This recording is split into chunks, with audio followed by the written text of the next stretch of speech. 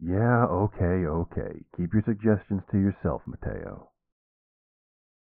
Yes, Leo, I know what to do. Can you two get out of here, please? God, man, those Two were a couple of vultures. That was exhausting. Glad I don't have to do that again. I feel like I want to sleep for 100 years. Honey, why are you standing over there all alone? Come sit on the bed with me. God, why did it have to be so hot today? That blazer was killing me the whole time. Why are you looking at me like that? Don't we have to do what? No, honey, I know it's my family's tradition to consummate the marriage the night of the wedding. But you obviously don't want to do it. You're scared, and I'm not going to force you to do anything you don't want to.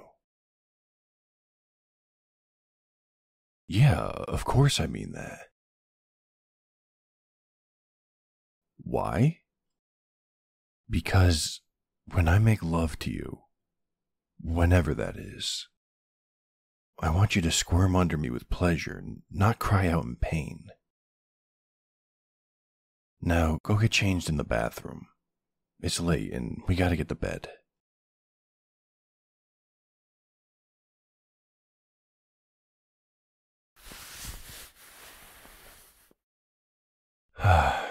Again, I'm not gonna do anything you don't want me to do.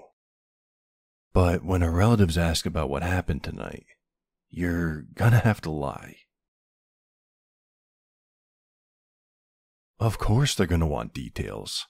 Tomorrow morning, you're gonna get swamped by every woman in the family.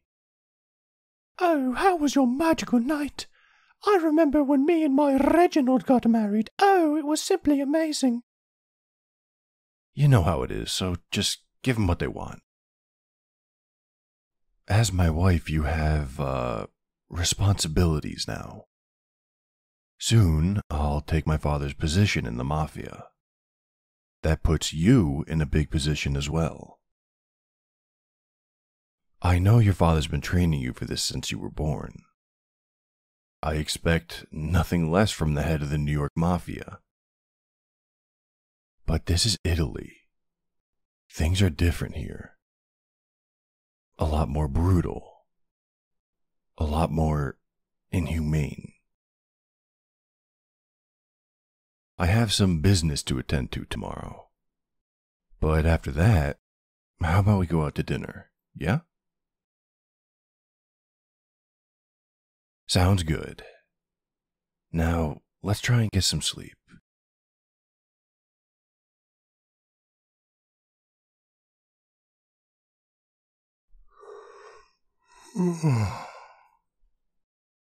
Morning, honey. I hate to rush you as soon as you wake up, but everyone's already waiting for us downstairs. I'll meet you down there, okay? And don't forget to make up a believable story about last night.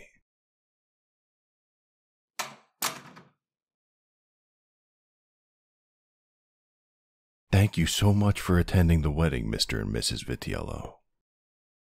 We'll visit you next week, just like we planned. Have a safe journey, you two. Ah, finally. That should be the last of the guests. Bruno, how long before the meeting? An hour? Alright, grab the car and park it at the front gate. I'll be there in 10 minutes. God, I can't get 1 minute to myself anymore, I tell you. Oh, hey honey. What have you been up to? Well, did they believe your story?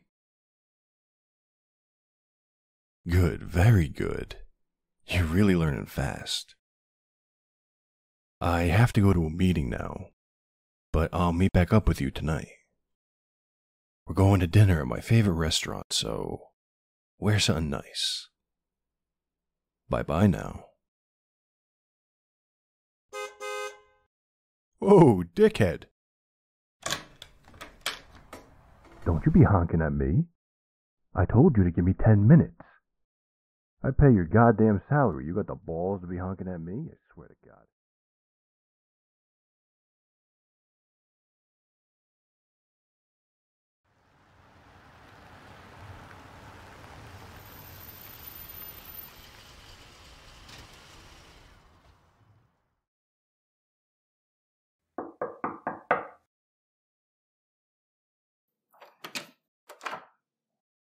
Hey, honey.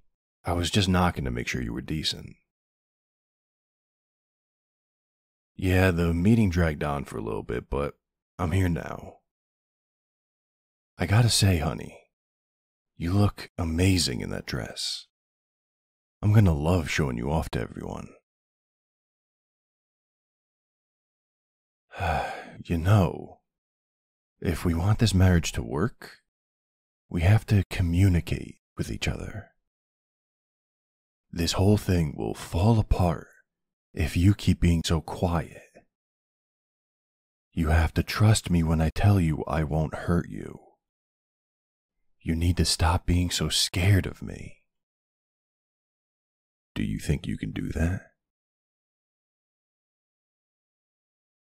Thank you. Now, come on. We don't want to miss our reservation.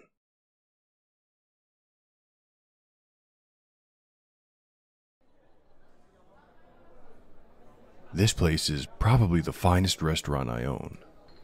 The food here is simply mwah. Bonjour, monsieur. What would you like to order?